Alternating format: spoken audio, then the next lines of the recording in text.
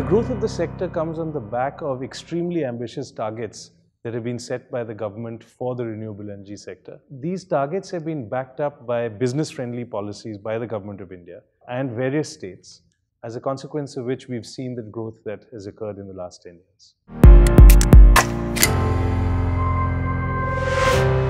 The biggest impetus to the growth of the renewable energy sector comes from the imperative of economic growth that our country has. As part of the Paris Climate Agreement in 2016, India took what was arguably more than its fair share of responsibility towards solving the problem. In fact, we have committed to renewables being 40% of our total energy mix by 2030. As a consequence of that, there's a highly elevated level of interest now, both within Indian and international investors in the Indian renewable energy sector. And in fact, there is less and less money available, both debt and equity, for dirty power like coal. In the long term, renewable energy is also an important part of the solution to the problem of India's energy security.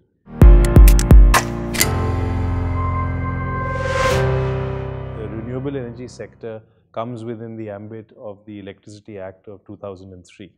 However, the framers of the laws took into account the fact that renewable energy needed to be treated differently because the incentives for its development didn't quite exist on the commercial front.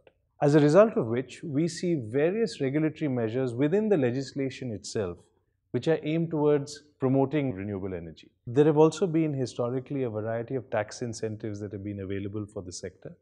Two significant pain points for renewable energy power producers in India have been the availability of land and also the presence of adequate power evacuation facilities.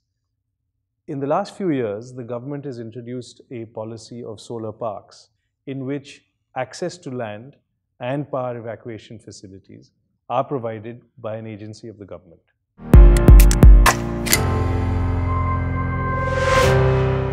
The single biggest improvement that could be made is to enhance the financial health and the payment record of the state-owned distribution companies that are the single largest group of off-takers of power from renewable projects. Another area that the sector would benefit from is a better allocation of risk between power producers and power purchasers within the power purchase agreements themselves. The specific issues that could be improved is providing for deemed generation when projects are asked to back down, for providing adequate termination compensation when a project is terminated, whether it's for the default of the power producer or of the off-taker, and finally, better payment security mechanisms to ensure payment to the power producers. The future of the sector is very bright, and the three areas that I'm excited about are offshore wind, energy storage, and systems integration. Overall, between India's ambitious targets, the country's need for increasing amounts of energy, and the increasingly favorable policies, the opportunities for growth and development in the sector are significant.